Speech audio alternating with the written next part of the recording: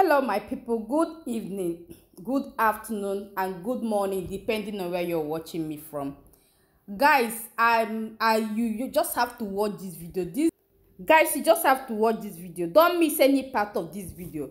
I'm so happy. In fact, I give kudos to the Benin people for standing up for this protest, because I was kind of looking at, are we going to sit like this and continue Nigeria going down the drain? Like seriously, nobody is talking. We don't want to talk, and we are dying.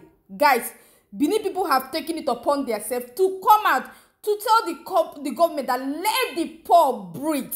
Like seriously, we need to breathe. People are suffering. If you are among the people that are living at the rural area, you know that some people doesn't go to bed for with even a square meal.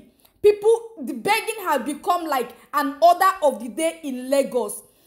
Government of Nigeria, you have to wake up and do the needful, because at this time it's very, very essential that you wake up. How much are we buying for? The country was already facing challenges before this fuel issue come up. Like seriously, people, when you go to, I know how traffic usually used to be around some part of the Lagos.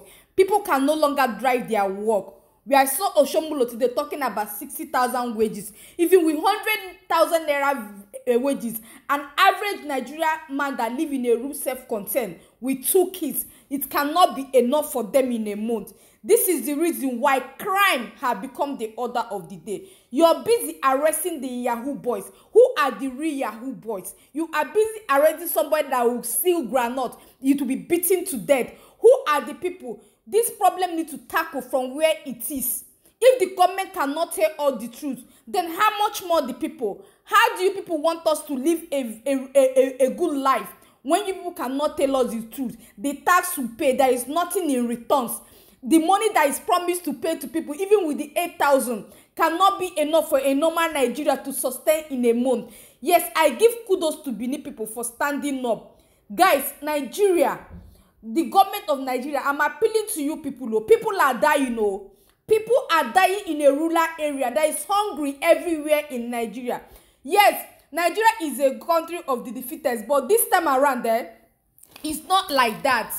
Seriously, I've been going from place to place visiting people. People are crying.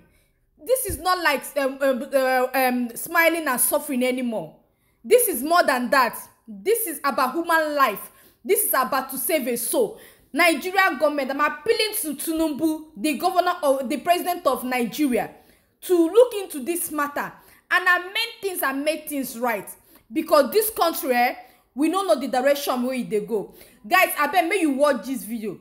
As you watch this video, please leave your comment on the comment section. Let me know what is happening at your location.